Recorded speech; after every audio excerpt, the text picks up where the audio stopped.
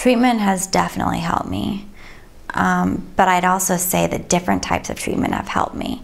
At different times over the years, I've needed different things. Just like when you're at the gym and sometimes you have back and tricep days, and other days you have shoulders and bicep days or whatever. You need to work on different parts, right? So sometimes I've gone to group therapy. Sometimes I've gone to individual therapy. I've also done peer support with nonprofits. There's a great group, Vets for Vets.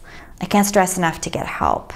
But mixing it up, you know, just like you do at the gym, to find what works for you, and stick with it.